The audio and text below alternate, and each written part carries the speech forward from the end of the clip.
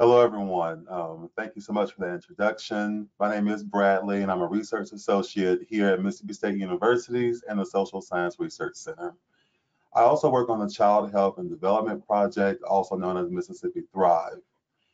This project is a collaborative grant between the Social Science Research Center here at Mississippi State University, as well as the University of Mississippi Medical Center's Children's of Mississippi.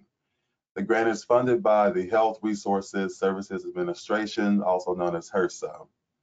And we're excited to talk to you today about early childhood development and tools that you can use to turn everyday moments into brain building moments and resources to support you along the way. So on the next slide, we'll learn a little bit more. So each day in Mississippi, about 100 new babies are born across the state. These new lives are full of tremendous potential. We are working to improve the developmental and behavioral health of children in Mississippi from birth through age 5. And we're doing this by working with parents, early childhood professionals, as well as healthcare providers to enhance attention to developmental milestones and strengthen children's brain architecture.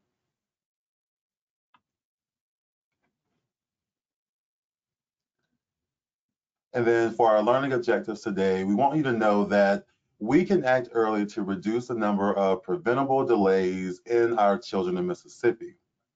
Also, you can support children's brain architecture and early development. And then also, it's important to act early and help build healthy brains in the first years of life. For Mississippi to reach its full potential, our state's children must reach theirs.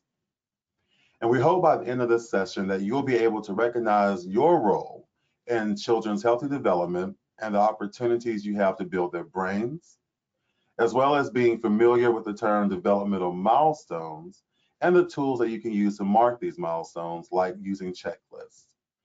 And then lastly, we hope that you'll be able to plan your next steps.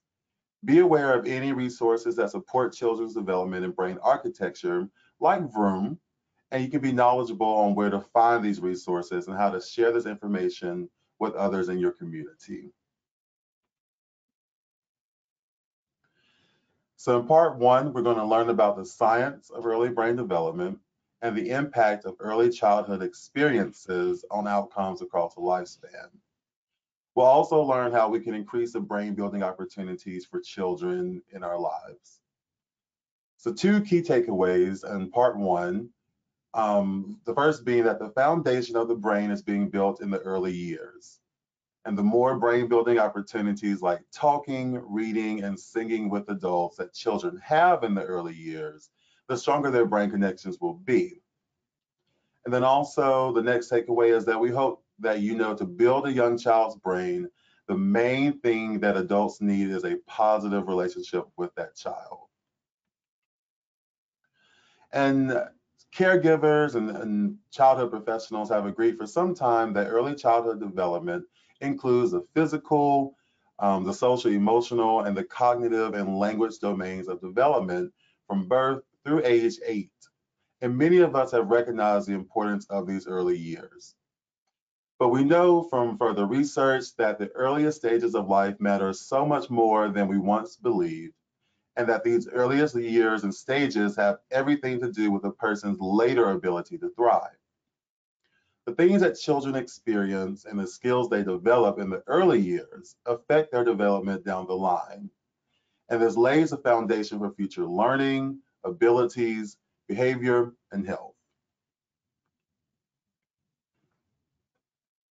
And on the next slide, we'll talk a little bit about why this is important. So babies and toddlers are undergoing an especially intense period of brain development, with 1 million neural connections being made each second.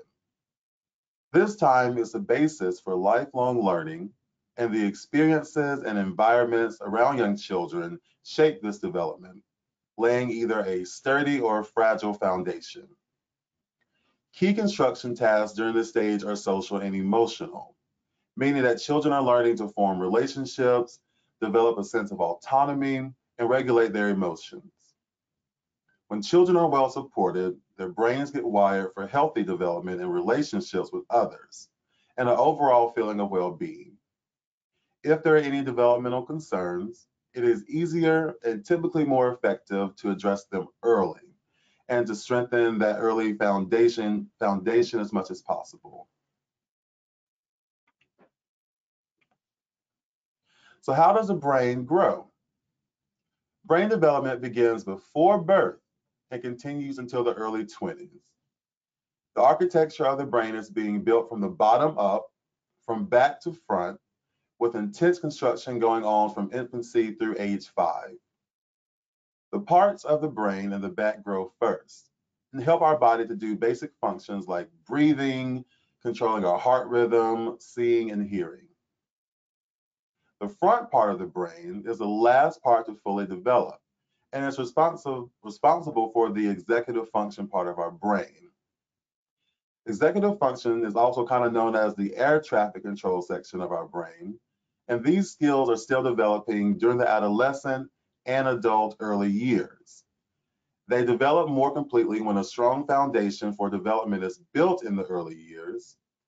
And because it is the last part to develop, it's one reason why young children need lots of help with skills like following steps with multiple directions, waiting, taking turns, staying focused, using self-control, and even planning ahead.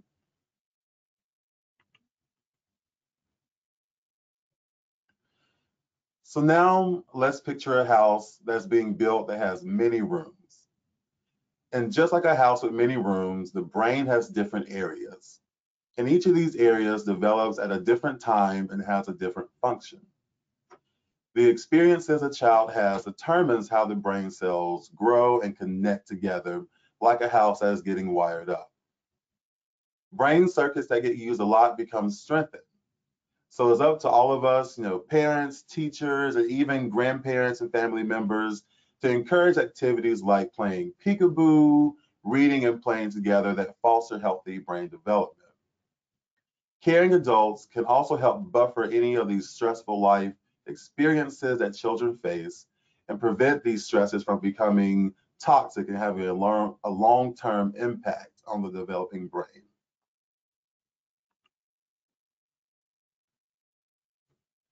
So when exposure to stressful situations like physical or emotional abuse is prolonged and occurs without adequate adult support, it can become toxic. Toxic stress can occur when a child experiences strong, frequent, and prolonged adversity, such as exposure to violence and or the accumulated burdens of family economic hardship, especially during times like COVID like these, all without adequate support.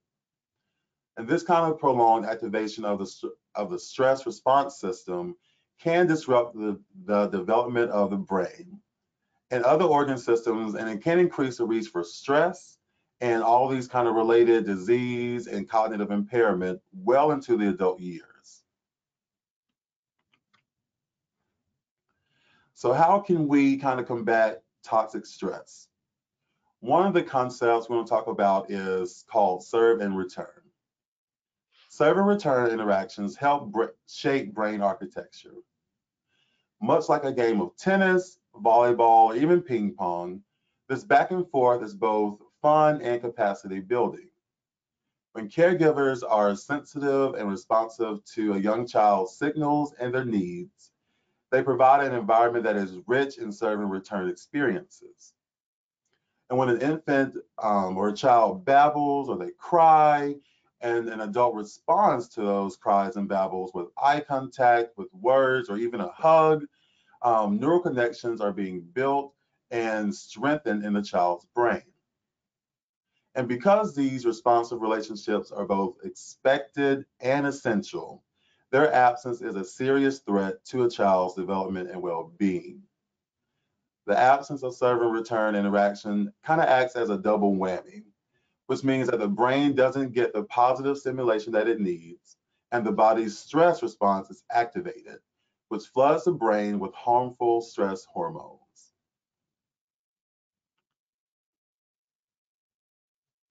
So up next, we're going to watch a video and learn a little bit more about brain architecture. This video is made by the Alberta Family Wellness Initiative, and it shows the important relationships between brain development and early childhood experiences. Let's take a look.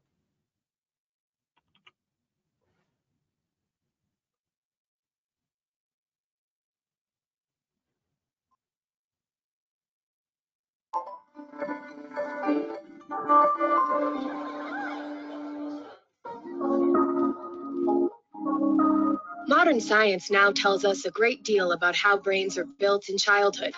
Did you know that early childhood experiences actually change our brains in ways that affect our health throughout our lives?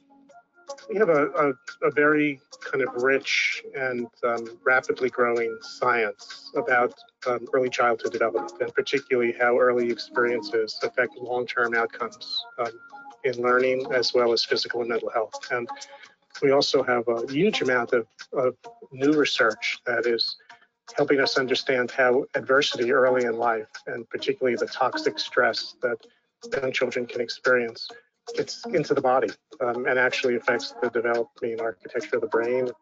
So experiences we have in our earliest years affect how our brains get built. That's important because the basic structures we develop as infants lay the foundation for more complex structures that develop as we grow. Just as a house needs a sturdy foundation to support the walls and roof, a brain needs a good base to support all future development. Positive interactions between young children and their caregivers literally build the architecture of the developing brain to provide a sturdy base for a lifetime of better health. On the other hand, if a child experiences a pileup of negative experiences, such as abuse or neglect, and if no caregiver is there to provide support, a sturdy brain foundation may never develop. That can lead to lifelong learning difficulties and health problems, including addiction and mental illness. It affects the cardiovascular system, it affects the immune system. And so what this science is telling us is that we ignore the early years at our peril. It's amazing to think that the experiences we have in our earliest years can affect our health for a lifetime. Since strong societies are made up of healthy individuals, it's up to us as a community to make sure all kids have the kinds of nurturing experiences they need to build healthy brains and bodies.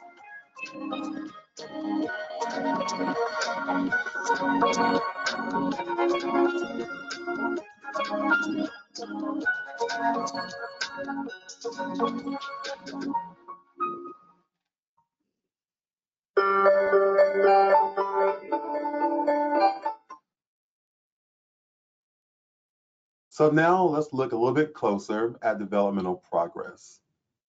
So first we'll ask, what are developmental milestones? These are the skills that children typically learn and develop at certain ages, such as starting to walk or smile and even waving goodbye. Children reach milestones in how they play, learn, speak, act, and even move, such as crawling or walking. Developmental milestones offer clues about a child's developmental health. And it's also important to remember that it's fun to celebrate these milestones with children as they learn to do new things. And it's also important to mark these developmental milestones that usually happen at these certain ages.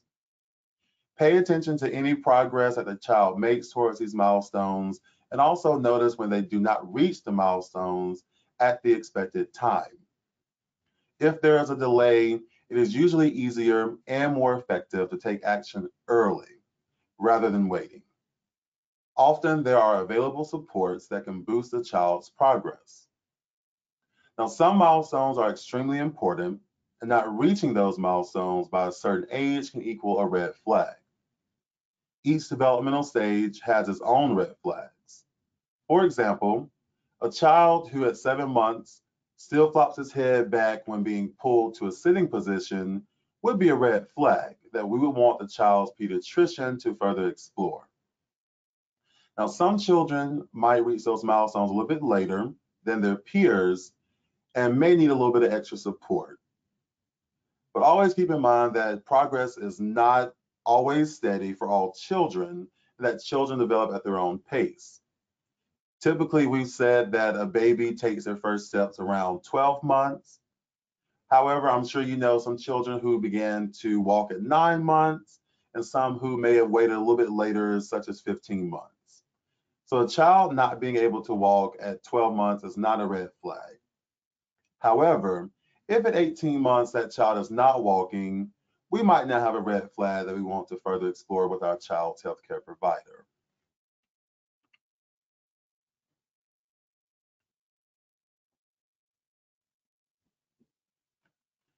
So we're going to talk a little bit about developmental monitoring and screening. Developmental milestones, it's important to understand the difference between these two terms. So developmental monitoring means that we observe and note specific ways that a child plays, learns, speaks, acts, and even moves every day in an ongoing way. Developmental monitoring often involves checking in with a child's developmental progress using a checklist of developmental milestones, like we saw on the last slide. And it's something that providers can use and even early childhood professionals can use to share with families so they can mark the child's milestones together. If you do work with families, be sure to review these milestones at recommended intervals and compare what different people in the community sees with the child each day. You can download free milestone checklists from the website at the cdc.gov.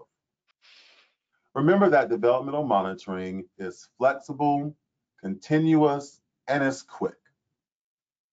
Monitoring allows us to celebrate a child's development as well as talk about their progress. It acts as kind of a guide for professionals and even other parents, like I said, to mention to someone about how a child is progressing. Also, monitoring allows us to learn what to expect next, and it helps us identify any concerns early. It's important to recognize early warning signs that may indicate developmental delays or disabilities. To be able to identify children with disabilities and special needs, it is important to have a general understanding of typical development in early childhood. And also, monitoring allows us to help make choices and set up age-appropriate daily routines, expectations, and even lesson planning. So developmental screening is a more formal process, and it uses a validated screening tool and is a structured set of questions that are related to specific ages to determine if a child's development is on track or whether they need to be referred for further evaluation. Developmental screening is recommended by the American Academy of Pediatrics at 9, 18, and 24 or 30-month intervals. And also, autism-specific screenings are recommended at 18 and 24 months, excuse me. Encourage family members and people in your community to ask their child's healthcare provider for developmental screening at these recommended stages or anytime there is concern about their development. According to one of our recent studies, only 30% of young children in Mississippi have had their overall development checked by their healthcare professional. Both developmental screening and monitoring should be done for all children. And now Heather Martin, which is our Mississippi statewide VROOM coordinator, is going to talk to us about some ways that we can turn everyday moments into brain building moments and that support our child's development. Thank you so much, Bradley. We're going to take just a few moments to learn more about some of the tools that we can use to better understand how our children are growing and how we can support their early development. So in the next slide, you can see learning starts with a relationship between a parent or caregiver and a child. Every time we connect with young children, it isn't just their eyes that light up, it's their brains too.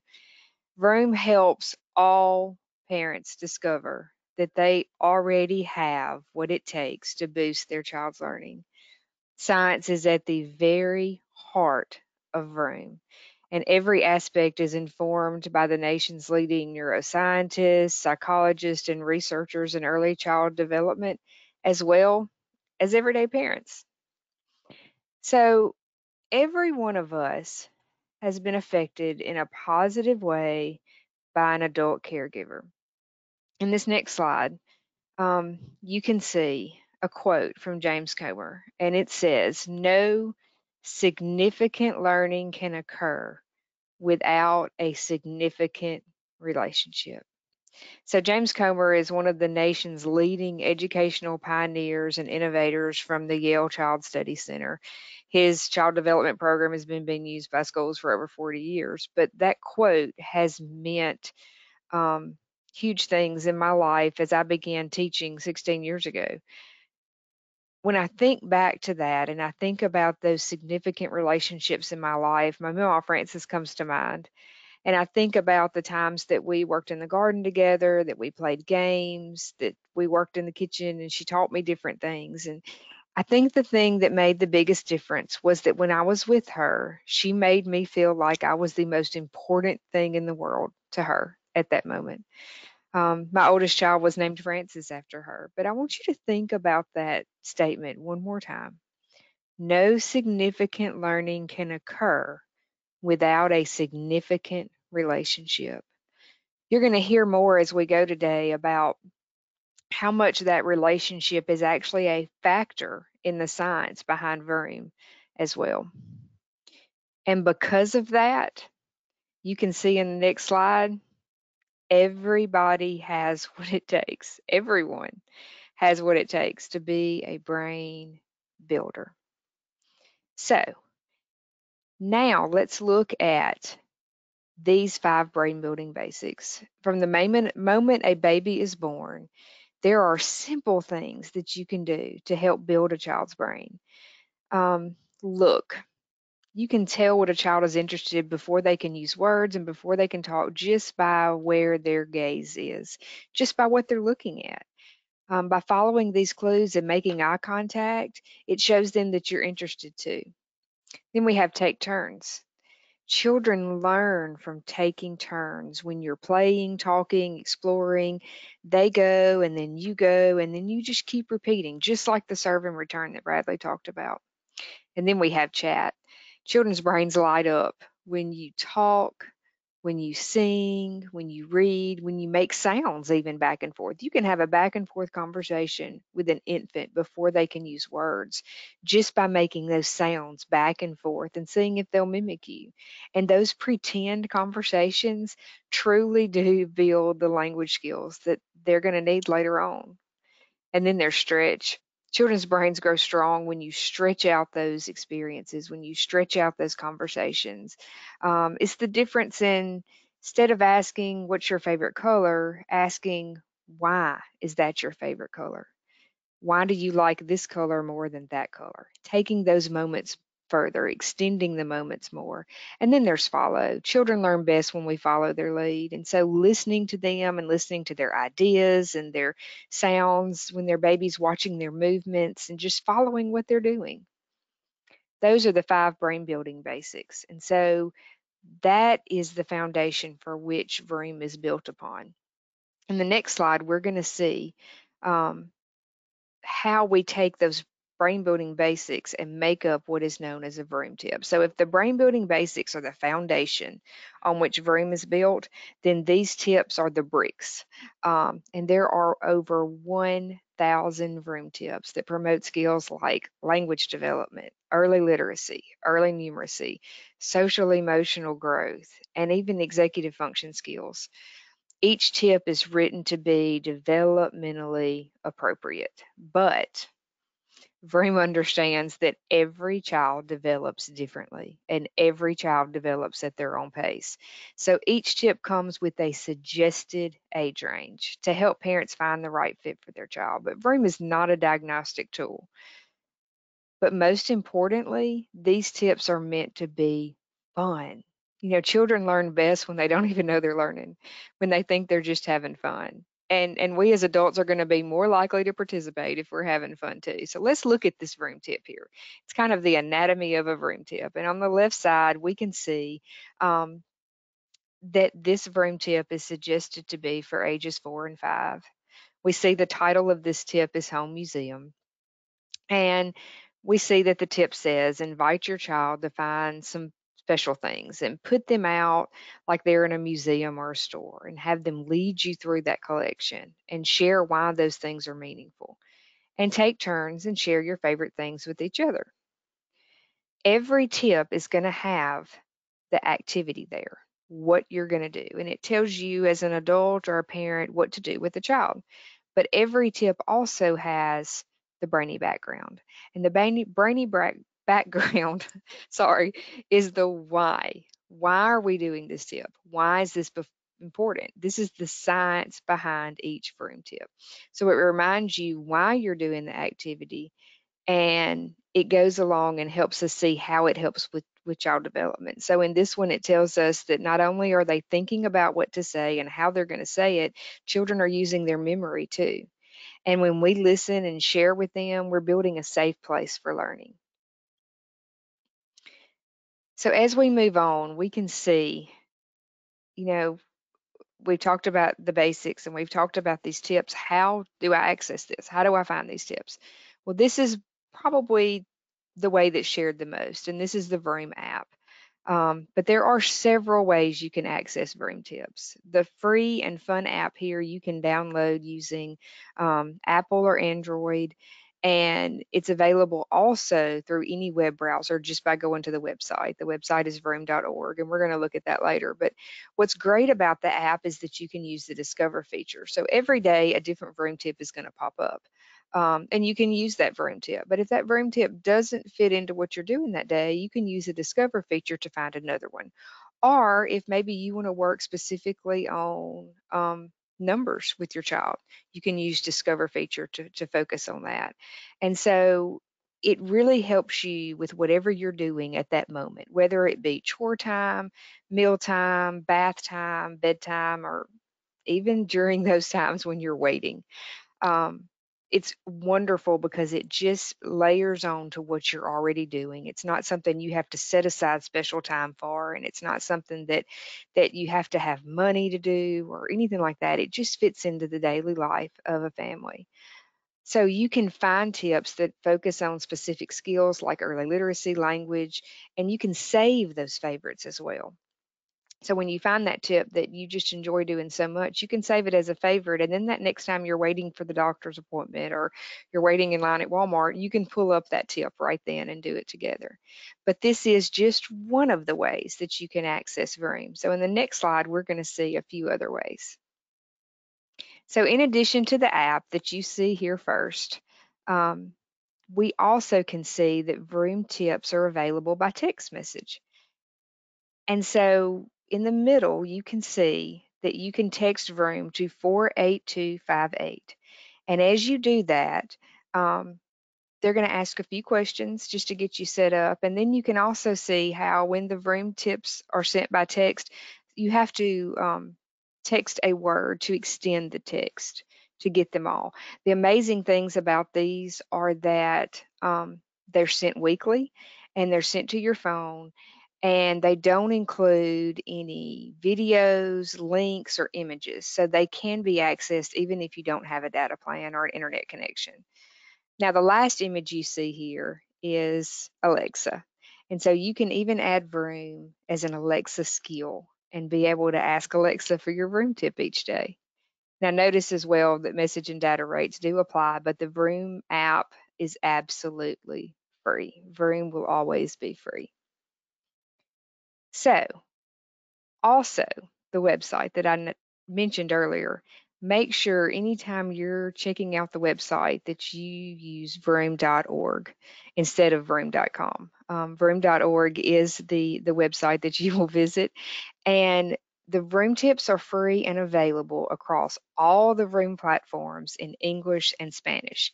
But on the website, there are print at home collections that you can print out that are also available in 16 additional languages as well. So you can share Vroom with families by printing out those tip collections. You can share flyers that talk about how to access the text and how to access the app and the websites as well under the My Professionals tab on the website. As well, you can see in the next slide that Vroom is on YouTube. And the awesome thing about these videos is that you can actually see real families doing these tips together. And so you can go there and see what that looks like.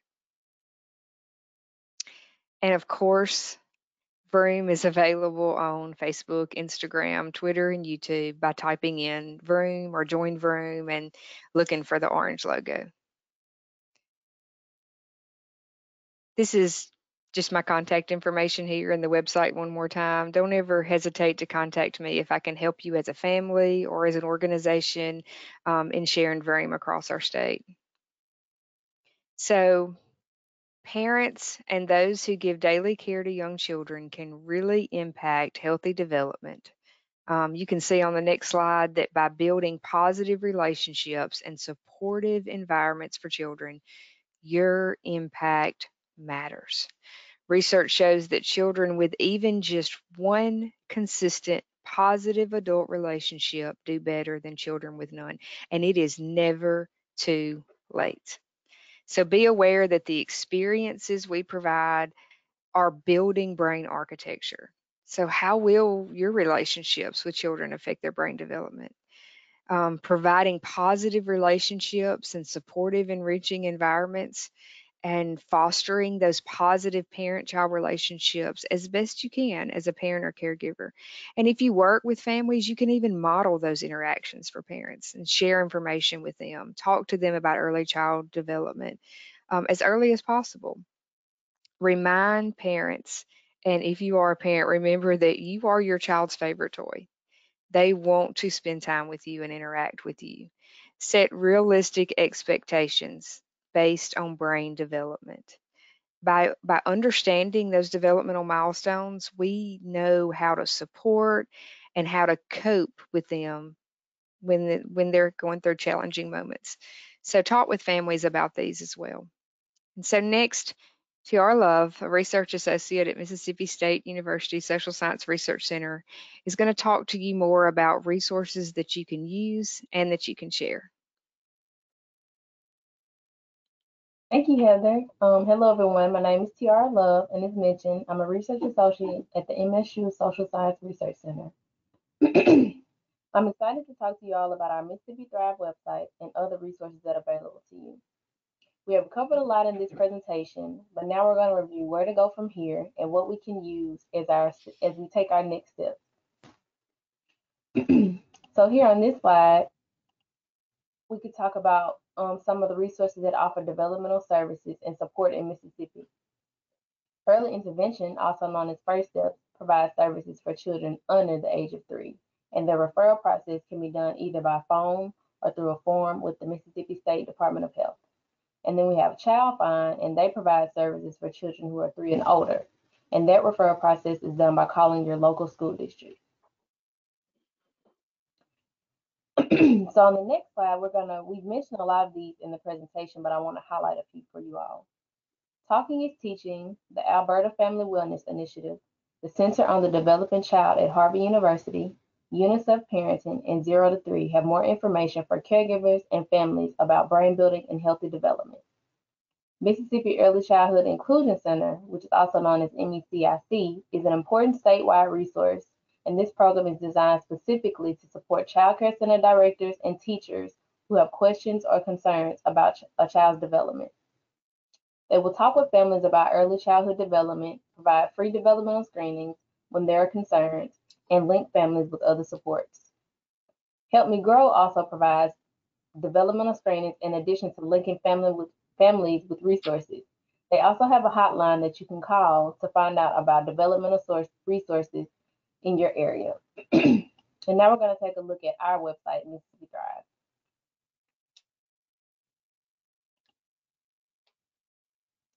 I'd like to show you a quick overview of our website where we have other resources available. So if you go to www.mississippithrive.com, you will see that we have our site section for parents and families, teachers, and healthcare professionals. We also have a page with materials available in Spanish. Recently, we just hosted our first Mississippi Forum for the Future along with the Mississippi Children's Foundation and the Mississippi Early Learning Alliance. The focus was on all the current work being done to promote early childhood health and development, and we hope to have more events like this coming up later in the year. We would love for anyone, parents or professionals, who are interested to subscribe to our monthly newsletter on the Mississippi Thrive website to stay in the know of everything we have going on and more resources that we come upon. So now we're going to break down each section of the website. On the next slide, this portion is for parents and families. So this content, we have a children's book that our own Heather Martin wrote called One Day at a Time. And this book is about a little girl and her mom and their experiences while in quarantine. The story includes embedded room tips and is a free download that you can read online or print to share with others. To the far right is a screenshot image of the bottom of our webpage where we have a ton more resources specific to parents, such as how to talk to your doctor when it comes to your child's development. And the next section of the website is for teachers. And here we have some information about how young children's brains develop. And the resources here include links to download free developmental milestone checklists from ages 2 months to 5 years, information on how you can build children's brains, and the importance of talking, reading, and singing with children. We also have tools to engage with families. There are also tips about how to talk to families about children's developmental progress, including any concerns you may have. We have links to the Mississippi Families for Kids website and Help Me Grow's website. I also wanted to note that on this page, we have listed some training opportunities and links to professional development for child care providers. And the last section of our website is for healthcare providers. And we have various resources like the one pictured here that discusses screening versus surveillance. It's similar to what Bradley talked about earlier, developmental monitoring versus developmental screening, but it's more specific to the healthcare provider. This page also has links to free printable materials like those from the CDC, Learn the Science Act Early campaign, and we also have information about professional development opportunities like Project Echo that is shown here. Lastly, I'd like to show you the resources section of our website. Here we have resources that have been mentioned throughout this presentation and many more. All the resources are listed where you can directly link and or download to print or share. We also have a resource map. These are interactive maps that are broken up into different categories that are sorted by county. You can zoom out to find your area, click on the specialty you'd like to search for, and then click on each location to find the address and specialties offered.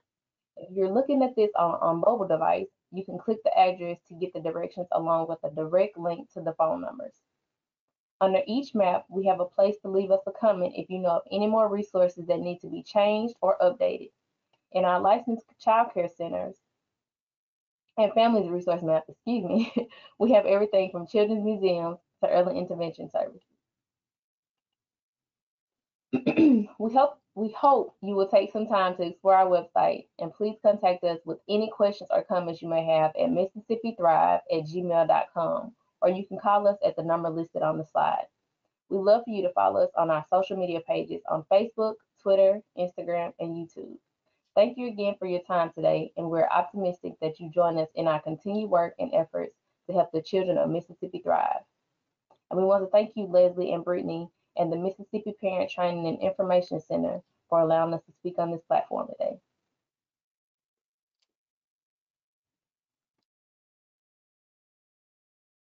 Thank you, Tiara. If anyone has any questions, they can, there's a question box that drops down on the right-hand side of your screen on the control panel. You can type them in there. But if you don't have any questions right now, we'll make sure that everyone gets contact information for everyone. So if you think of something later after you visited the website or have time to digest the information, you can always reach out to them and get your questions answered or find the resources you're looking for. But I don't see any questions, and thank you all so much. It's always important to make sure that parents know about all the resources that are available and how to access them. And hopefully we can have y'all back again at another time as guests. Everybody wasn't here today, and we know there are other people who still don't know about you yet. But again, thank you for your time. Thank you for joining us, and thank you to Bradley and Heather and Tiara for presenting and joining us today. And everyone have a great afternoon. Thank you. Thank you.